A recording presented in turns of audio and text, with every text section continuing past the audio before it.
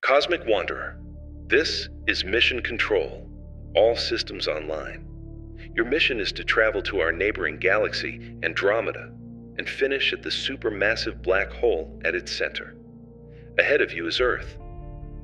From this distance, it already feels unreal, and yet it's carrying everything, every person you've ever met, every city on the map, every argument, every love story, every quiet thought you never said out loud. A fragile world, suspended in an ocean so vast that distance starts to feel like another form of time. The sun comes into view. Its light takes about 8 minutes to reach Earth, so if something happened to it, our planet wouldn't even know for those 8 minutes. And as you keep drifting away, you start seeing our whole neighborhood for what it is. One star, a few small planets, and one blue world. Our home, where all humans and all life as we know it exists. As the distance grows, the sun starts to shrink too. Not because it's getting weaker, but because the distances in space are so immense. As we accelerate, it becomes just another bright point among many. And most of the lights you see out here are suns as well. And around many of them, there are planets, worlds waiting out there, skies no human eyes have seen yet, entire solar systems living their own silent lives in the dark. We're going to need a lot more speed now.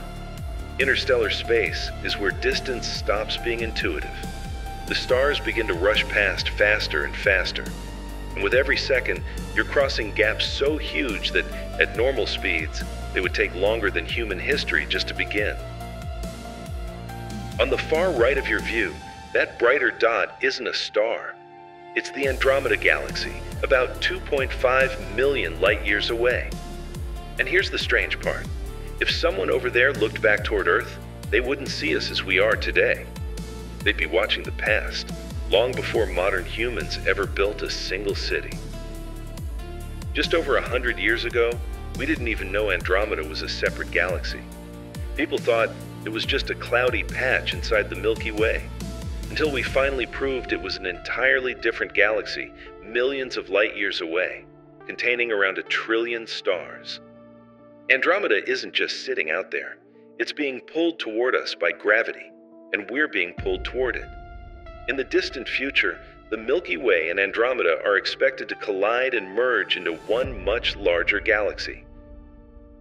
As we accelerate even faster to intergalactic speed, the Milky Way starts revealing its full shape in front of us, unfolding into a massive spiral of light and shadow. A galaxy about 100,000 light years across, packed with hundreds of billions of stars, all bound together in one glowing structure drifting through the dark. Watching the galaxy shrink in the distance is strangely calming. The more space you see, the more your problems lose their weight, not because they weren't real, but because you can finally see the scale they live inside.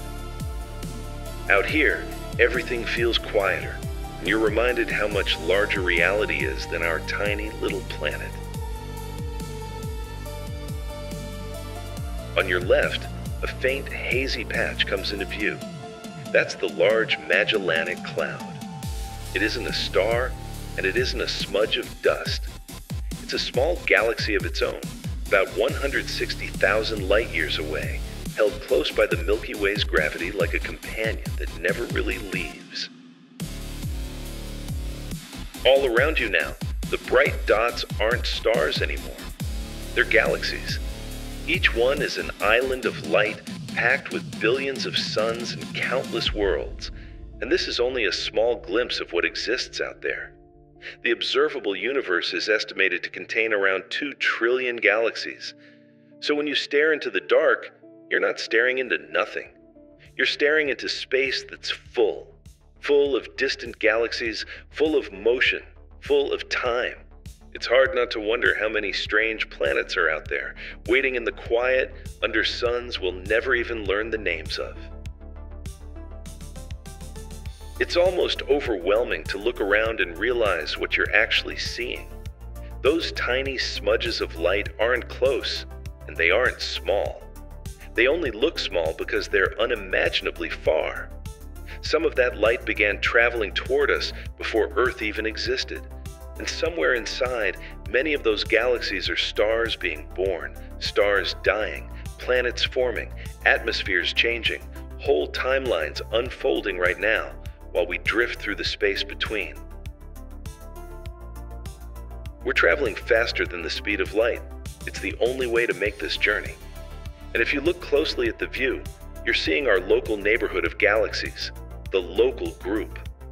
On the right, that tiny speck of light is the Milky Way. On the left, Andromeda. They look small from here, but each one is a giant city of stars, separated by about 2.5 million light years. It's hard to believe this view is even real. For most of human history, people couldn't prove any of this. There were times when saying the universe was bigger than what we could see wasn't just unpopular. It could cost you everything. And now, here we are, looking out at a vast universe filled with galaxies in every direction. Like reality is finally showing us how much more exists beyond our instincts and beliefs. From out here, it's hard not to laugh at how serious we are about everything.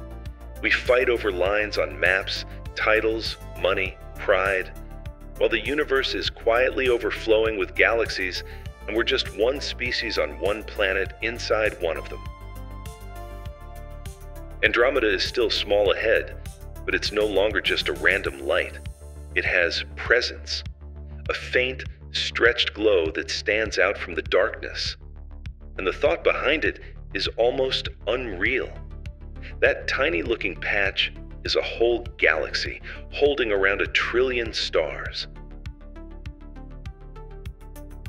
Now the full face of Andromeda is in front of you. What used to be a faint smudge in Earth's sky becomes a massive, detailed galaxy, bright at the center, stretched wide, and layered with dark streaks of dust. It's the kind of view that makes you forget you're watching a screen, because your brain starts treating it like a real place. As you slide past, Andromeda shifts to the side and stretches into a long, bright band, almost like a glowing river of stars. It's the same galaxy, just seen from a new angle. And it's a reminder that these shapes aren't images.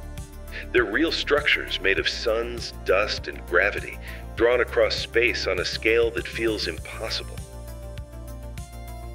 Now you're inside Andromeda.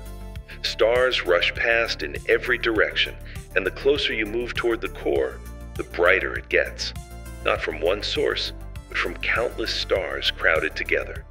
Gravity is stronger here, pulling everything inward, and buried in that glow is the final destination, the supermassive black hole at the center.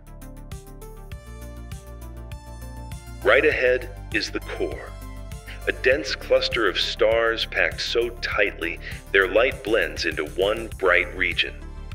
This is the heart of Andromeda, held together by gravity. And hidden in the very center of that glow is the anchor of the galaxy, a supermassive black hole. As we move deeper into that bright core, it becomes almost impossible to see what's hiding in the middle. The light is so dense, so crowded, that it washes everything out. But that blinding glow has a center, and at that center is the target, M31 star, the supermassive black hole of Andromeda. You don't see the black hole the way you see a planet. What you see is everything around it, gas and dust being pulled inward, heating up as it spirals faster and faster, turning the area into a bright, violent ring. The darkness is there, buried behind the glare like a missing piece of the universe. And the closer we get, the more gravity starts bending the light itself, warping the scene like space is being stretched around something that refuses to be seen. Prepare yourself. We're going even closer now, slow and steady. This region is unstable, and the closer we get, the harder it becomes to keep our instruments clean. Gravity is extreme, radiation is intense, and the signal may start to break up. From here on, even light doesn't travel the way you expect. The black hole finally reveals itself. A deep, dark oval carved into the bright chaos around it. That edge you're seeing is the event horizon, the point where escape stops being possible. And the light wrapped around it isn't coming from the black hole. It's coming from matter being torn apart and superheated as it spirals in, glowing like a ring of fire around a darkness that refuses to reflect anything back. Keep the approach slow. You're entering the zone where gravity starts to twist the scene around you. The stars won't sit where they should anymore. Light is being bent into curves, stretched into arcs, pulled into strange shapes as space itself warps. You may notice the signal getting unstable. That's expected. The closer you get, the more the black hole's environment interferes with everything: the intense radiation, the turbulent flow of hot material.